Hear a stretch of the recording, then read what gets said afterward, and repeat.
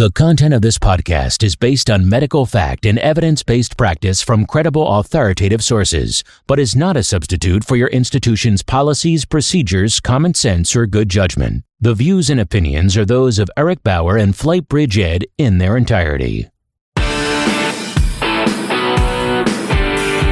This is the FlightBridgeED Podcast, critical care and emergency medicine education for nurses and paramedics. Here's your host, Eric Bauer. Hey everybody, Eric back with you. Today's podcast is going to be thought-provoking. It's going to be potentially controversial. It's definitely going to make you think about how we perform airway management and how we make decisions in regards to resuscitation. When this topic was initially presented to me, I was a little uncomfortable.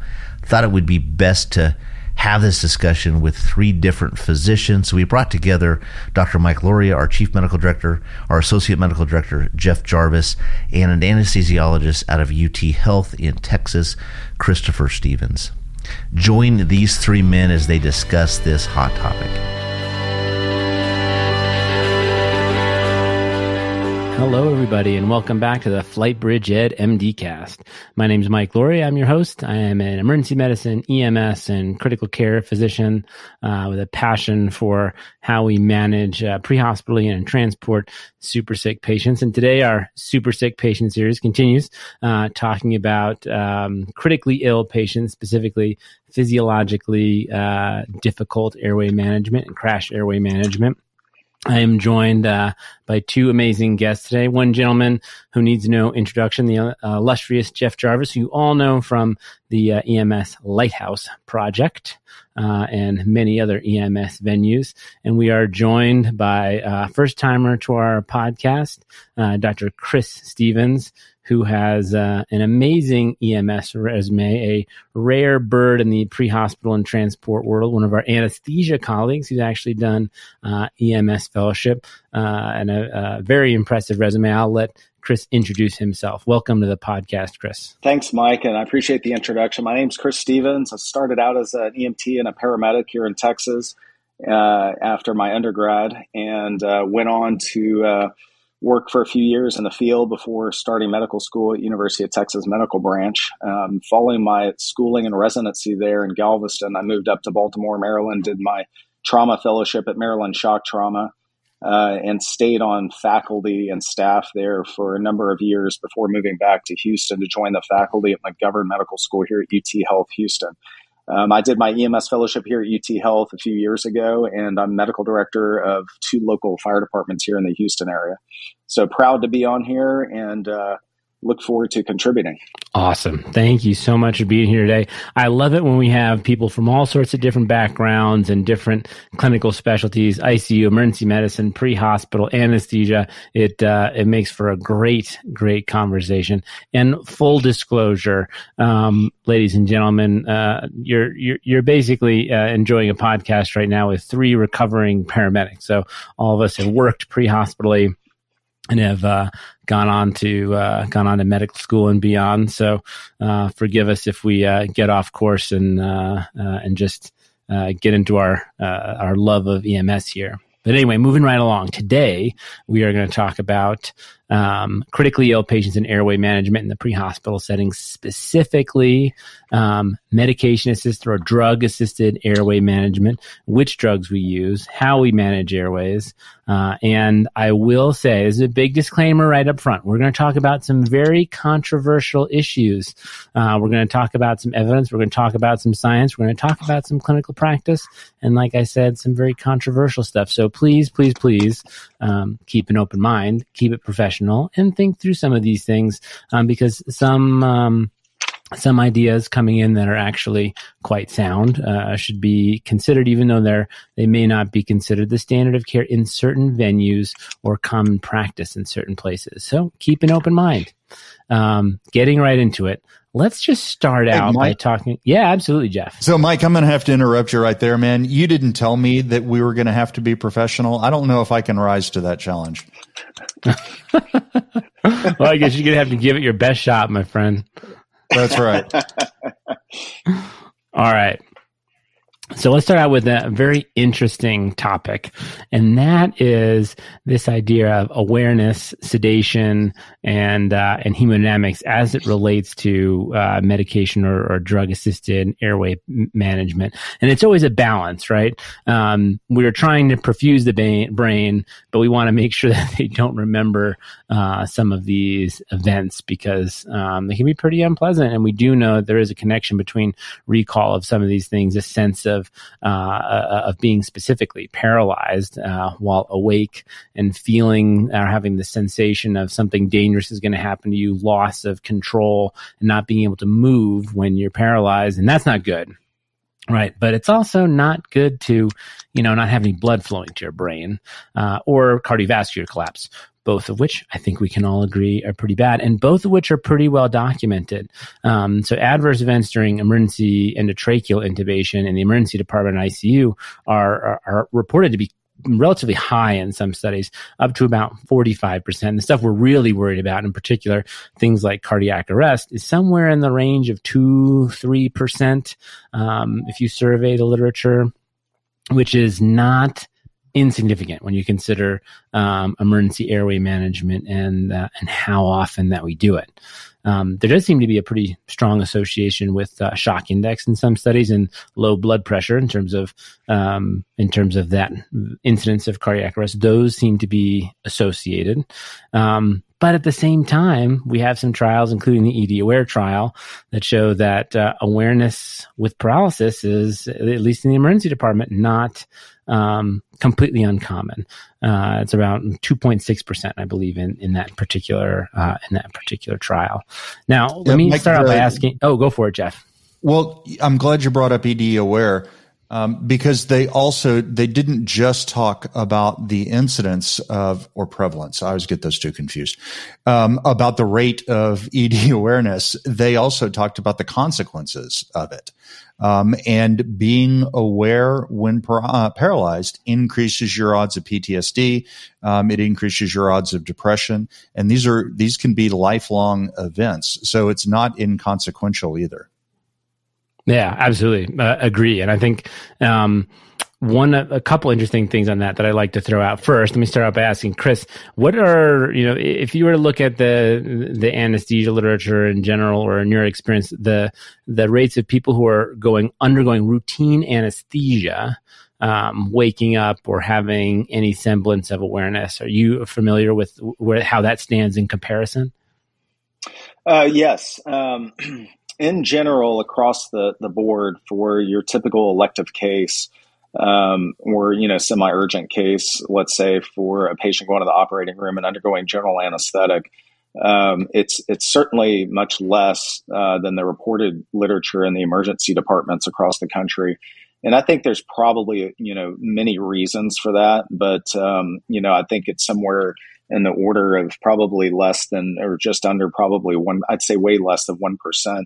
And I think the reason is because most of those cases that are reported in the literature are elective type cases, maybe some urgent cases, but certainly not a lot of emergency cases where we're RSIing emergency general surgery cases, trauma cases, crash, obstetric, C-sections, things of that nature. So that's why I think we see a much lower incidence of this in the general anesthesia world. It does happen, but again, you would almost have to try and make it happen on an elective procedure where you walk out, have a cup of coffee, and ignore the patient, for a little while.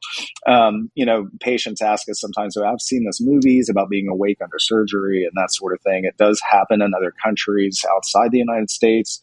It has happened here, occasionally, but again, those are under certain circumstances that are very unique and very uncommon. Fortunately, anesthesia is very safe now, and we rarely get a recall. And when we do get a recall, guess what it's for? It's when they're waking up out of anesthesia at the end of the procedure. They hear us talking to them. They feel us touching them. They hear voices. They may hear music, whatever. And that's the awareness of the senses coming back as they wake up and we get ready to extubate them. So we have to clarify a lot of times when people have awareness, what exactly they do remember. And then we can usually pin it down as that's usually during the emergence phase. Yeah. One of the things that I'd like to echo about what Chris said is when you're talking about airway management, one of the key things that you really have to define before you can understand the point that the speaker is making is what is the context for whatever they're saying. So what is the population that you're studying and how was that population selected? So I would agree. I'm not familiar with the literature of awareness in general anesthesia because that's pretty boring paper to say 0 over a huge number. It's a never happen event, right? It is something that our anesthesia colleagues go to great lengths to make sure does not happen. And if it's at risk of happening, then you can postpone the case until you can select your population to make sure it doesn't happen, which is absolutely the right thing to do. A different population, the emergency population, where whatever reason you have to take their airway, that's not necessarily an option. So the population is different. I would still argue that 2.6%, regardless of the population, is unacceptably high. And we need to recognize that it is a challenge and mitigate that challenge in any way we can. I'm interested to hear your thoughts, gentlemen, on two things. First, I really want to touch on this idea of a never event.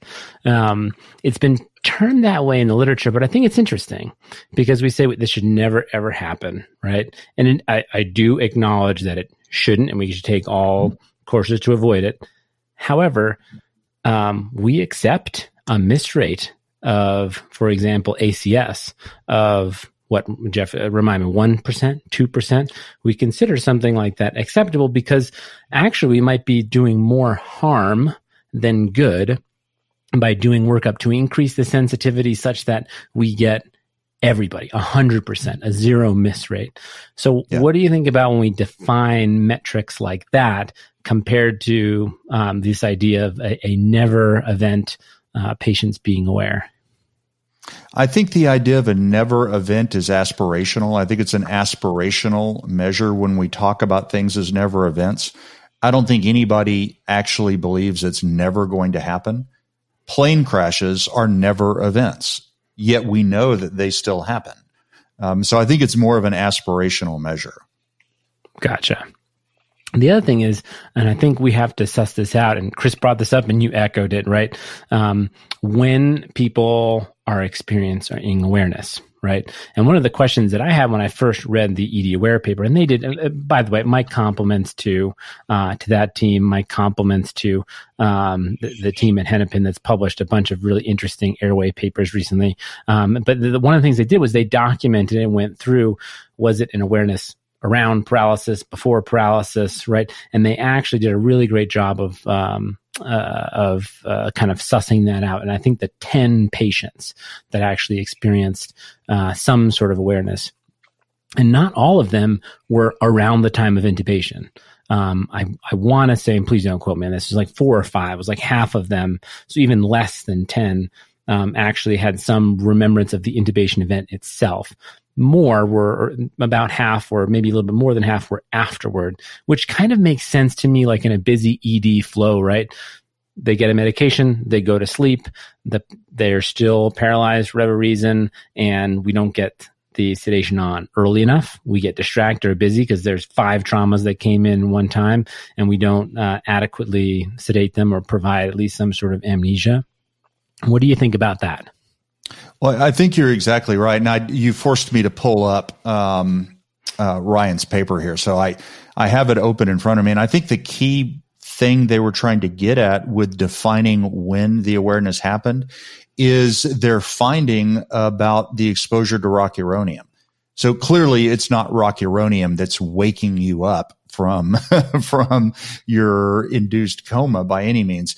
It's that your rocuronium is a longer lasting paralytic, and exactly what you said, Mike, it can outlast the initial sedation, and that's the reason your odds ratio for being aware with your rocuronium versus SUX, which was essentially the only other paralytic used for this purpose, is 5. So a 5-fold increase in the awareness if you use rock. And there's nothing special about rock. You just have to make sure that you don't forget this. It go through lots of things to make sure that you're not overlooking that step.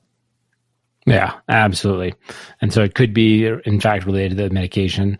And in fact, it was in that trial, right? The other thing I think that was interesting in Driver's most recent, in Brian's most recent paper, the Hennepin group, that most recent paper, where they actually suggested they did a deeper dive into more patients.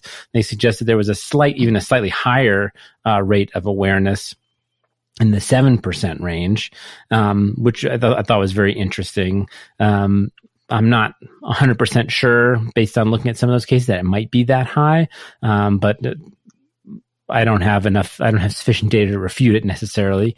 One of the things I think was interesting, and this will lead us into the next part of our discussion, so I think it's a great segue, is there was an association between, if you came in with a decreased level of consciousness, I want to say they defined it as like a GCS less than 5, and not remembering anything, which kind of makes sense. Like, you come with a bad enough head injury, or you kind of come in completely unresponsive and your brain's not being perfused, probably not transitioning things into long-term memory or aware of what's going on around you. So I thought that was interesting. And I think that I really want to use that as a segue to talk about sedative agents, neuromuscular blockade, and hemodynamics. So the effect of sedative agents on hemodynamics. Chris, I wanted to start out with you on this one. I mean, there are lots of sedative agents that we use all the time, but I mean, things like etomidate and ketamine, I mean, they have to be completely, perfectly safe, absolutely hemodynamically neutral, right? I mean, they can't have any effect on your blood pressure, can they? Yeah, of course not. No, never. Not if used the right way, right? I think, that's unfortunately one of the things, we've seen both on the EM side of the house as well as the anesthesia side of the house over the years. When I was a resident and a fellow at Shock Trauma, I gained very, much respect for sedative hypnotic agents and just how potent they actually are in the elderly and in very sick, shocked patients that are either like septic shock, hemorrhagic shock, you name it. But these drugs are extremely potent in the critically ill and injured population. And one of the reasons we've started looking at getting away from weight-based dosing of these sedatives when it comes to airway management is that we've seen that we're way overdosing the majority of these patients, that they don't really need the textbook amount of drug in order to induce a hypnotic state and have amnestic effects, right, from the intubation procedure and thereafter. So absolutely, I think we've done a disservice a little bit to both medicine and the EMS community with the way we've rolled out RSI, the way we've rolled out sedative hypnotics for these very sick patients. And in the elderly, you have a septic old person, you've really got to look at how you're dosing some of these powerful sedatives. So you brought up the normal weight-based dosing. What is that dosing based off of? We talked about populations earlier and how we study them. Who was studied when we came up with those dosing ranges? Yeah, they did dose response curves, for generations ago. I mean, gosh, it's been a long time, especially in the anesthesia world and our, classic textbooks, pharmacology textbooks, the dose response curves of these sedative hypnotics have been known for a long time. And the problem is, again, we're comparing apples and oranges, a lot of these studies. You're looking at healthy volunteers with no comorbidities, that are paid to come in and do a lot of these clinical studies of looking at drug dosing. And it's very challenging to translate that to the, sick and ill, the sick population that we have to deal with day in and day out. And so, a lot of these weight-based regimens, which work fantastic, by the way, in pediatric populations. So that's a whole different conversation. I'm going to stick with adults in this topic. But I've found out a long time ago, and I've lived it, I've studied it, I've talked to my colleagues about it, that weight-based dosing on some of these drugs in the adult population, it can be very, very dangerous. Yeah. Now, there was an interesting paper that I'd like to talk about recently. I think, Jeff, you did a fantastic EMS Lighthouse episode on it. But before I touch on that, I wanted to hop on that point that Chris said, because there's a very interesting body of literature, basic science literature, bench research literature, going back to World War II, that looked at changes in serum and even CNS concentrations of a lot of these medications. I don't think etomidate, I couldn't find one specifically with etomidate, but a lot of these medications actually increases substantially in someone with a low cardiac output or hemodynamically compromised. And we think that's for a number of reasons. And I think that's really, really interesting. And my clinical practice has, from the time I was in the military through being a flight paramedic through now, seems to reflect that. Recently, there was a very interesting paper that was published by Brian Driver and his colleagues about the dose of ketamine or etomidate and its effect on hypotension. And Jeff, since you did the episode on it, would you mind talking about that real quickly, or summarizing their findings? No, it's hard to do in like one or two sentences here. You bet. No, I just think it's cute that you think I remember what I say on podcasts. I'll tell you what, I actually have a question for Chris as a follow-up, and this is not me being argumentative. This is actually truly a question that I have. And this will also allow me to stall a little bit to be able to better answer Mike's question as I dramatically, rapidly pull up Brian's paper and try to remind myself what it was. So I noticed the way you said that about reducing the dose of sedative hypnotics. And I'm assuming you're including ketamine in that broad category there? Yes. Yeah, we can talk about the reasons for that too. Yeah, what I'm interested in is the way you said it is they need substantially less. And that certainly has been, that's matched my experience also with profoundly sick people. It looks like when I start with lower doses, I get the desired effect at lower doses. But I think a way a lot of this has been spun on social media and other places is that you have to lower it because badness happens, whatever the badness is.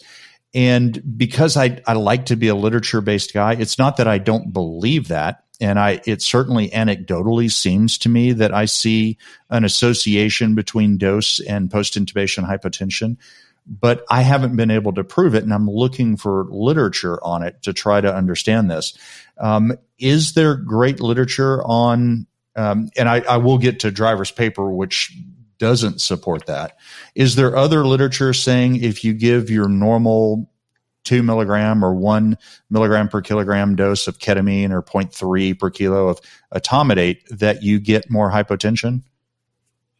I think it's some of the I haven't seen much in respect to pre-hospital emergency medicine patient populations, but I know that there has been some anesthesia literature that has alluded to this with certain patient populations. Frail patients. We do fragility patients in orthopedics a lot, and septic patients, things of that nature. Where there has been some literature that's delved into that. They have never done a deep dive, to my knowledge, though, on more of the patients that we're used to taking care of in the trauma center and the pre-hospital environment. And that's something that I hope we can shed some light on that in the near future. That's something I'm interested in looking more into and trying to publish some data here in Houston, just based on seeing this day in and day out for a living in the operating rooms of a busy trauma center. The ICUs is another great place. We go up to reinnovate patient ICUs, and that's a whole nother chain of events that we see when we overdose. And it's very commonly seen there because propofol is used, which we don't use in the field, obviously, but again, very potent drug that we use in anesthesia. But even with ketamine and etomidate, we do see a drop in blood pressure pretty readily in these sick, under-resuscitated patients. I do think it's an interesting question. Yeah. I'd love to see some data on it. I'm with you. I would too. Because as I've heard, and obviously Scott Weingart has been preaching this a lot to EM circles, and I get it, but it's coming across as this is the opinion that we should do this. And I mean, it makes sense to me, but I like to know when I'm practicing opinion-based medicine and when I'm practicing evidence-based medicine. And God knows, like every physician, I practice my fair share of opinion-based medicine. You do it. It happens. I just like to know which one I'm talking about. So to Mike's point, the paper we're talking about was by the Hennepin group. It's Brian Driver and Stacy Trent, and then Calvin Brown, who's the principal investigator for the NEAR registry, the National Emergency Airway Registry project. This is a group that collects prospective data on every intubation done in the emergency department, or at least they try to get everyone done in academic teaching hospitals. So again, when we talk about studies, we got to talk about selection bias. These are academic EDs. And the title of the paper is Sedative Dose for RSI and Post-Intubation Hypotension. Is there an association? So this was a study of that registries, right? So it's not a trial. This is just going back and looking for association.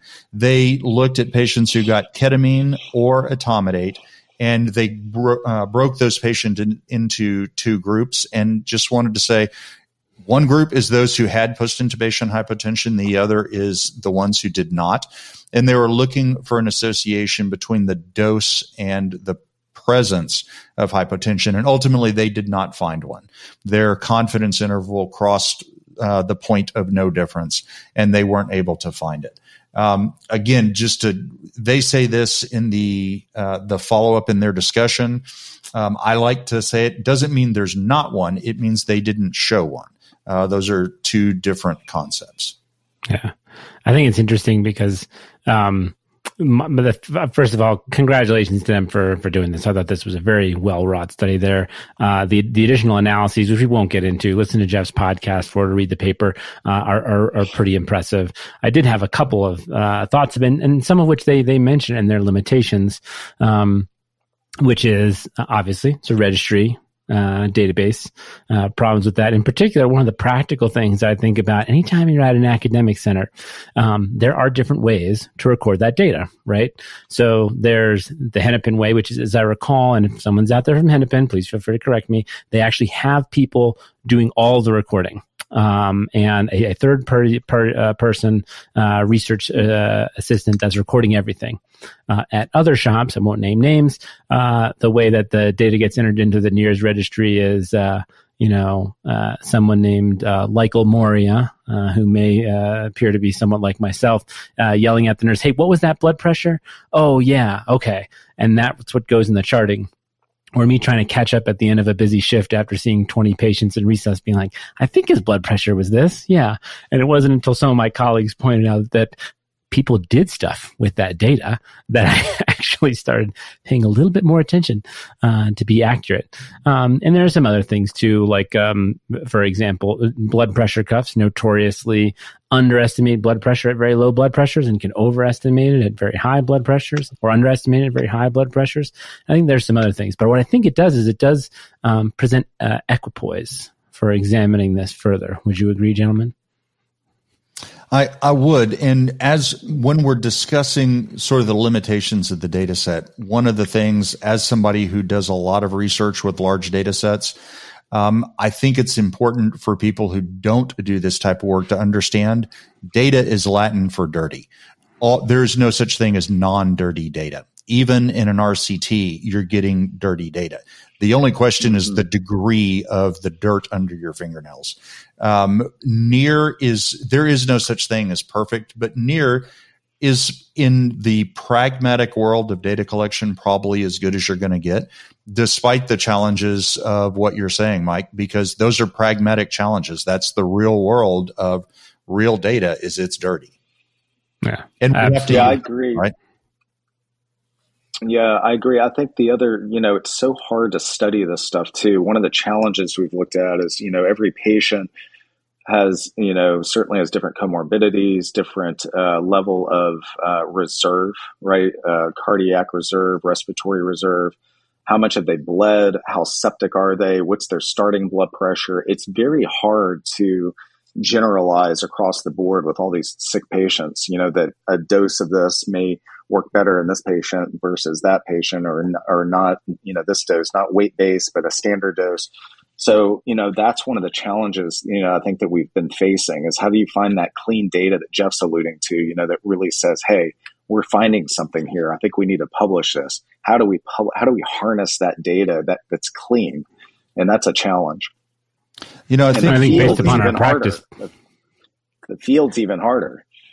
It is. Let me use that to go back to some of the prior work on etomidate versus ketamine. And this paper, by the way, was not an etomidate versus ketamine, but there are plenty of those papers out there.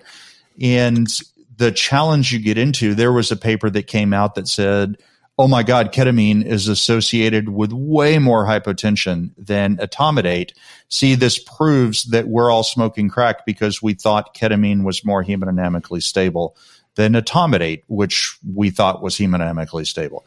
Well, the challenge is that there is a generally held belief that ketamine probably is more stable than etomidate, regardless of the amount of support for that. So when you're looking at just what drug people used, the patients with more hypotension were more likely to get ketamine. They weren't hypotensive because they got, or at least we don't know if they were hypotensive because they got the ketamine. They got the ketamine because they were hypotensive. And this is the challenge with retrospective research, is trying to figure out the direction of association. It's the classic thing that we always deal with in the ER, where a patient comes in with hypertension and a headache, and they are absolutely convinced that the hypertension is causing the headache, when in fact there's an association, but the direction of causality is very fuzzy. It may very well be that the headache is causing the hypertension. So that direction of causality, you just can't tell in observational work. Agree. And I think to get one other thing I just wanted to add and throw in there is there, again, granted, observational and retrospective, but there are a couple of papers in the pre-hospital literature that look at, for example, ketamine induction dose and association with hypotension, basically looking at shock index greater or less than like 0.9 in some of those patients, and a couple other studies. So I think we have I think we can all agree there's a paucity of data in this area, and we definitely need to look at it. But moving along to, we talked about some of the hemodynamics. We talked about the data that does and does not mostly exist in this area. But let's talk about like the extremes of airway management, defining crash airway in particular, and management of those patients. So at least according to a couple different sources, which seem to agree, the general definition of crash airway, at least in the pre-hospital emergency medicine literature, refers to patients that are essentially in arrest or peri-arrest, deep coma, or, quote, near death, which I think is hard to define, but we kind of know it when you see it, who cannot ventilate and cannot oxygenate. Do you gentlemen have any addendums to that definition? I do, but mine is a way more pragmatic research-based caveat. I'm interested in hearing what Chris's thoughts about this are. It's kind of interesting because we talk about this quite a bit, and I'd say we talk about it more in the pre-hospital world than we do in the hospital world, but medics always ask, and flight crews they ask us a lot too, it's like, if my patient is completely unresponsive, but has a perfectly normal end tidal and their SpO2 is reasonable and they're oxygenating and ventilating, and I've got X, minutes of flight time I've got to deal with, or, the transport's going to be this long or what have you, should I take that airway? And again, you could argue this all day long. If they're what if they're going to, if they start getting nauseated or they start throwing up, and, I know you guys have been in the same boat before, but that's also, something that's worth at least mentioning, other than the true crash airway where you're not oxygenating appropriately, you're not ventilating, you're semi to near unconsciousness or what have you, or peri-arrest. So anyway, I just wanted to throw that out there. Yeah, I think that it's odd because we did a case review up here in Fort Worth today on a case that you were facing a decision, do I take the airway, do I not? And at the time, both of those seemed reasonable. Both had pros, both had cons. The fact that we were doing a case review kind of tells you which way it went. They decided to take the airway. It didn't go well. They didn't do it perfectly, but they adapted rapidly, like I would expect. But the question obviously is, well, it didn't go well, therefore the decision was wrong. It must have been wrong. Mm-hmm. You need to go yell at them and tell them don't ever do that again. And I'm like, okay, no, I'm not going to do that. As a paramedic, I got yelled at a lot for decisions I made based on the outcome, which is knowing information that was not available to me at the time I had to make the decision. So I go out of my way not to second guess people's decision making. Now, there are some cases where the information you had available said you should not have done what you did. But that's different than you should have known what the ultimate outcome is, and then changed your behavior. We don't have the ability to do that as humans. So I really try not to second guess decisions where you truly are at equipoise. The big question you're talking about, they're oxygenating, ventilating well, but oxygenation, ventilation are not the only two reasons we take an airway. We also take an airway because of the potential for respiratory failure, the potential for loss of airway. And especially if you're in a small aircraft, and most are compared to where you're dealing with patients in ERs, it's not like you can just pull over and stop. So you have to worry not about what's going on here, but about what is going to happen in the future and how likely it is. All of which is to say it's a tough decision, and I try to give people the grace that we all have to make decisions. And sometimes they turn out to be the right thing. Sometimes they don't. So I try to give people space to actually make decisions. The caveat that I wanted to bring up around crash airways is I think frequently a crash airway is defined after the fact based on information that you know happened. For example, in the NEAR registry, they defined the person doing the intubation defined whether it was a crash airway or not, and they did it after the fact. And would you believe that there is an association between crash airways and not physiologically optimizing your patient? Yes, I get that. But which way did that arrow go? I have a tendency to think that in the majority of cases, the person doing the airway just did not have the patience or confidence to stick with the steps that are needed to optimize the physiology. And they just did it. Hey, I'm in a hurry. And they just did it. And bad things happen. And therefore, by definition, it was a crash airway. Where if you had paused, taken some more time, optimized the physiology, perhaps it might not have been a crash airway. Defined by bad things happening. So we really don't know. I think the only way to truly know if something is a crash airway or not is have somebody recording, okay, you're about to push drugs. Do you think you have time to optimize the physiology or not? Yes or no? And then see what the response is. So there's a real challenge with the definition of crash. Peri-intubation, I would argue, okay, that's probably a crash airway, but there is a lot more that gets put into that bucket after the fact because of what the outcome was. Mm-hmm. Yeah, that's agreed. I think the term. That's let's take the extension of that. Let's start to get kind of granular here with some of these patients. So let's say you do scenario, right?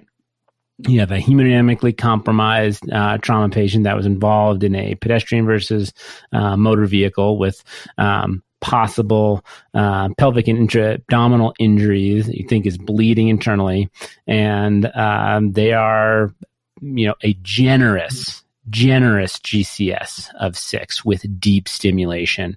maybe. It was a generous GCS, best, right? But for the most part, they're not really doing anything. And the crew on scene, let's say we'll stick to our air medical teams, right? The initial EMS crew on scene is able to effectively BVM two-handed, Jeff, two-handed, with good suctioning. Yeah, with good suctioning and a nasal trumpet in place. And the question being, and this has come up, you're maybe a 5 to 10 minute flight from the trauma center.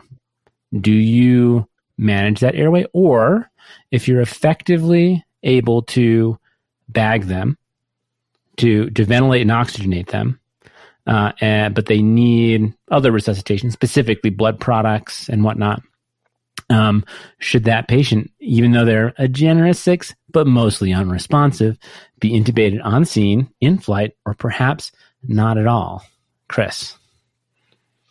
That's a fantastic question. And I agree with Jeff. I think this is where it gets back to crew experience, their confidence, their abilities with their limitations they think might be, and clinical judgment. And we spend a lot of time down here in our shop talking about clinical decision making. Taking all the information that you have and us trusting those crews, especially the flight crews, because they're highly trained. The overwhelming majority of the time, they're making what we feel is the right decision at the time based on the knowledge that they have, because we're not there. We're not there with them to help them make these decisions. So we rely on them to make the best clinical judgment possible. And again, I think to answer your question, there is no good answer, right? Because they are perfectly capable of taking the airway in flight, even though that's not ideal. But they are perfectly capable of rolling the dice on some of these patients and deciding not to take the airway and getting them out of there off the scene and to the trauma center in 5 to 10 minutes, where there's more resources while they're resuscitating en route. I don't think that's a wrong answer. However, if it's a crew that's kind of got that gut feeling that, I don't want to do this in flight, it looks like they're deteriorating, they're getting more and more unresponsive, I think we should do it here, then I would totally back that up. So I think it's really hard. There's no right answer, I guess, is what I'm trying to say. Jeff, what do you think? Well, I agree 100% on there is no right answer, and I really try hard not to pretend like there is. Mm-hmm. I think we have to acknowledge that pre-hospital airway management is different fundamentally than in-hospital airway management.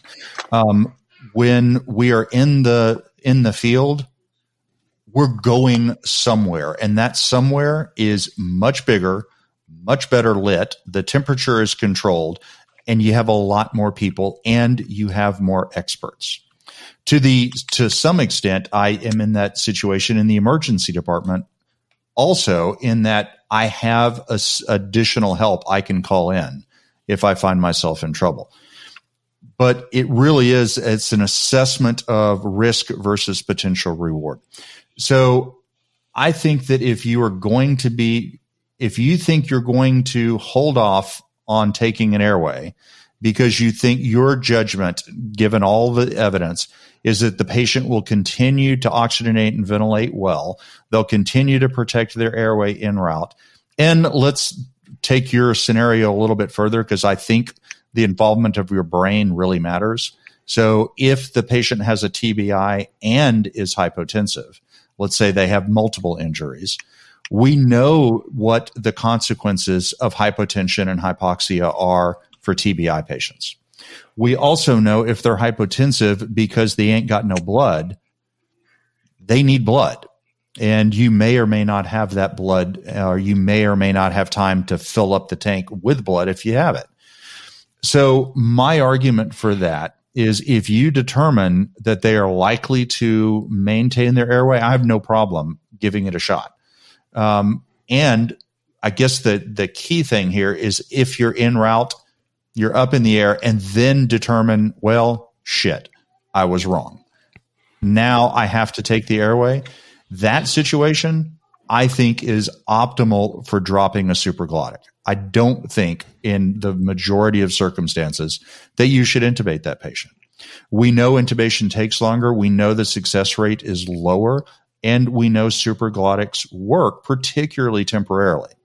So in that situation, I would say absolutely drop a supraglottic, get them to some place where you are now in a better lit environment, have more resources, and then you have better pre-oxygenated the patient, better prepared them for ultimate tube exchange, which may or may not be easier than the initial intubation. All right, ladies and gentlemen. So this podcast was initially intended to be one episode, but man, we really once again went deep down a rabbit hole talking about a lot of these topics. We decided to split it into 2 parts. In this last part, or this one we just recorded, part 1, we basically, to summarize it, we talked about some key features that we're talking about and about key concerns when it comes to crash airways, or specifically airway management in a profoundly hemodynamically unstable patient. We talked about things like our main concern.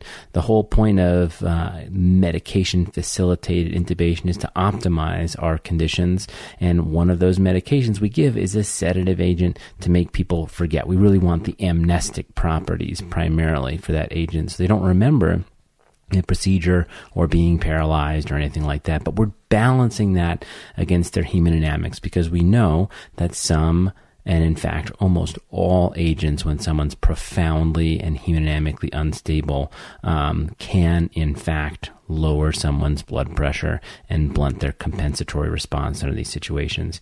We went on to talk about what do we actually mean when we say crash airway. And furthermore, we went to talking about some of the complexities of decision-making around intubating these patients. Do we do it on scene? Do we do it en route? Do we do it not at all? The decision-making sometimes is so nuanced and complex, so we kind of talked through several scenarios and situations there. And then we got into the classic mantra, or should say contemporary mantra of resuscitate before intubate. What does that actually mean? What are we doing for these patients? And specifically, we always say that, but what are our goals? What do we have to actually get to in terms of their oxygen saturation and their hemodynamic goals before we go ahead and push those medications? So that was part 1. Please join us and stay tuned for part 2. We're going to talk about things like pressors in these patients, specifically in these hemodynamically unstable trauma patients. We talk about ventilating these patients before and after, both using a BVM and specifically mechanical ventilatory parameters.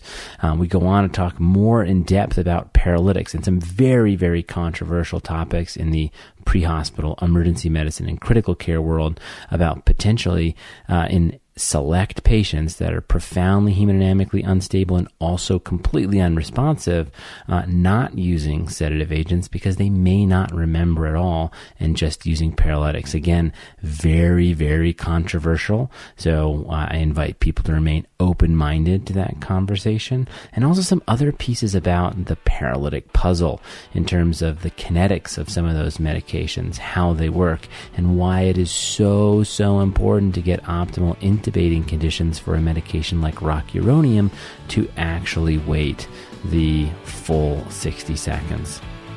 So much more to come on some of that stuff. Please stay tuned and join us for part 2 of Crash and Burn on managing airways in hemodynamically unstable patients.